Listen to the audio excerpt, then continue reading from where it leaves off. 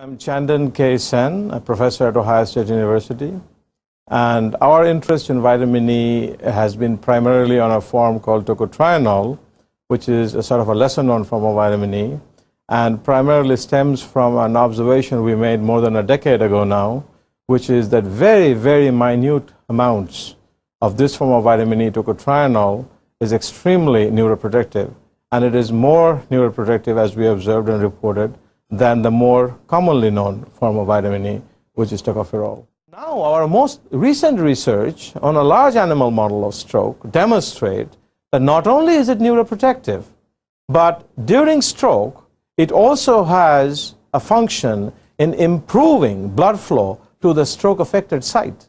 So now we see that there are 4 major molecular checkpoints that actually account for tocotrienol's brain cell death protection mechanism. In addition to that, there is now a new mechanism that relates to improving blood flow to the stroke-affected side of the brain.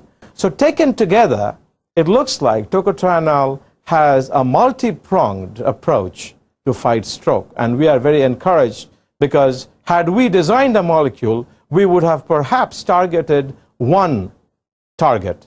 But now we see that this is a naturally designed molecule that targets multiple targets towards a common outcome, which is protection against stroke.